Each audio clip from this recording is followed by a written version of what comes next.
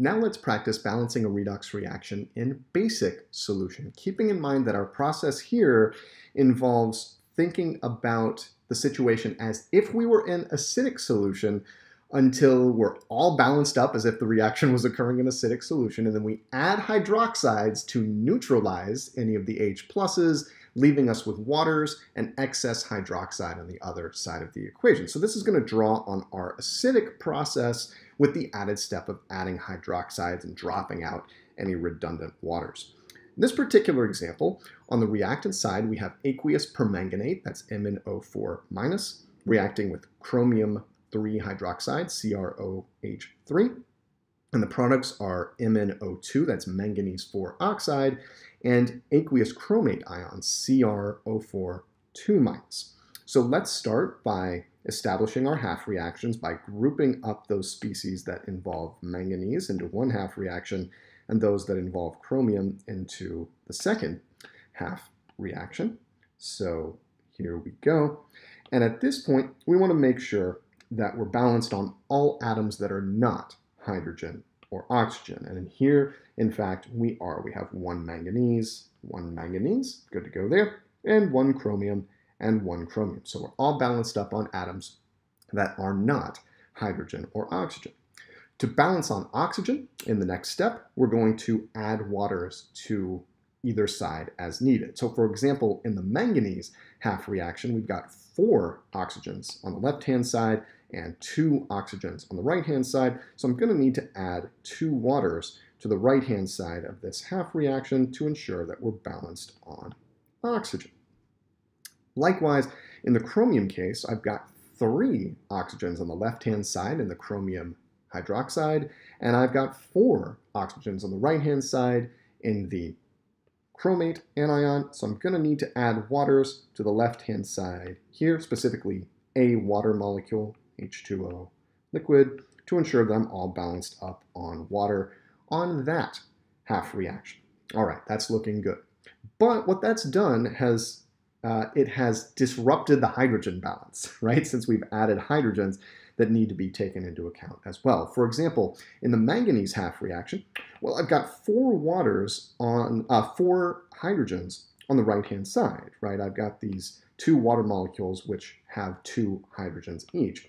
So to balance on hydrogen, I'm going to need 4 H pluses on the reactant side here, 4 aqueous H pluses there. And in the bottom case, I have 2 hydrogens on the left-hand side in the H2O here. I'm going to need 2 H pluses on the right-hand side in order to balance those out.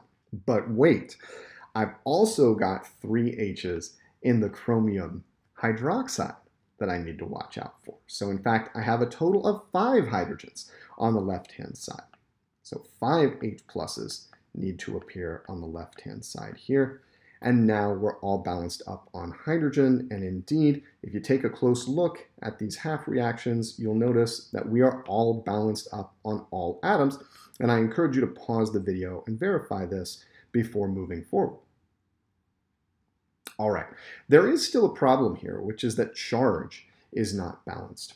For example, in the top case, we've got a net charge of +3 on the left-hand side, but a neutral charge on the right-hand side. And remember, we balance charge by adding electrons either to the reactant or the product side. So in the case of the manganese half reaction, we're going to need to add 3 negatively charged electrons to that half reaction to ensure that both sides have a net charge of 0. And in the case of the bottom half reaction, I'm going to need to add 3 electrons to the product side. Notice that the net charge is +3. 5 H pluses and a 2 minus from the chromate anion. So the 3 electrons ensure that that side of that half reaction is neutral, and the left-hand side is neutral, involving only water and chromium 3 hydroxide. So we're all balanced up on charge now.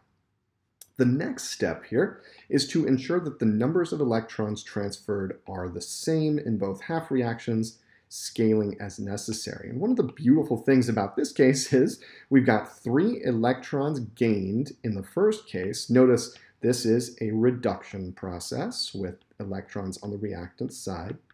And we've got 3 electrons lost in the second case, making this the oxidation half reaction. And so the beautiful thing about this is we don't need to scale at all, right? We can simply add everything up to produce the net reaction. And when we do that, we end up with, you know what? Let's take advantage of copy and paste for this because we can, right? We can simply copy down these guys, and below those guys, we can add the permanganate reactants here. So here's our full set of reactants.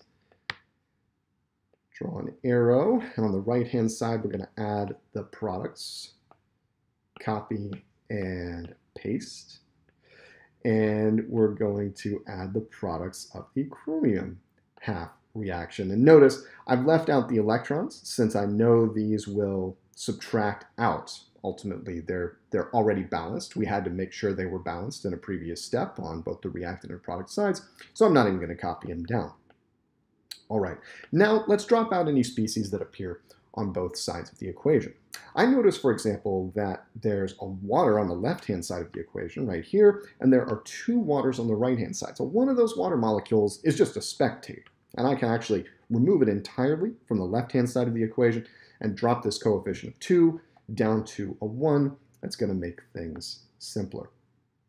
All right, the other thing I can notice is that I've got 4 H pluses on the left and 5 H pluses on the right. So I can drop out these 4 H pluses from both sides and drop this 5 down to a 1, coefficient of 1, and now I've simplified the equation even further. And I believe this is pretty much the simplest we can get it, with chromium 3 hydroxide and permanganate reacting on the reactant side to produce an H2O, an H+, an MnO2, and a CrO4 2-. So things ended up pretty simple at the end of the day in this redox reaction. Now, we're not done. Let's remind ourselves what we're trying to do here. We're trying to balance this reaction in basic solution, which is going to have very, very, very little aqueous H+ in it, right? So what we do now, the key thing to do now, is add hydroxide to eliminate H+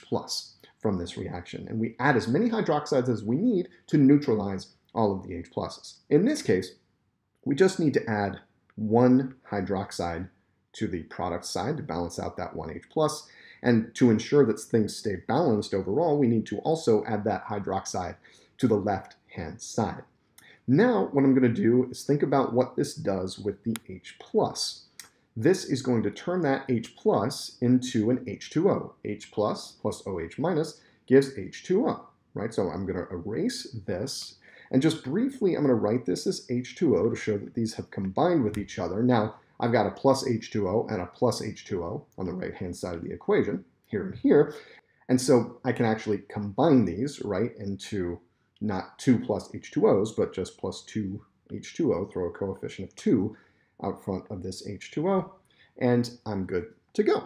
And on the left-hand side, well, that plus OH- is pretty much going to stay exactly the same. It doesn't react with anything else on that side, so let's just write it as plus OH- aqueous. And now, here again, it's worthwhile to take a look, make sure that this reaction is balanced on atoms and charge. In the interest of time, I'm not going to do that, but I encourage you to pause the video and verify that all of the atoms are balanced and both sides of the equation have the same net charge. That's an important sanity check when you're balancing redox reactions like this.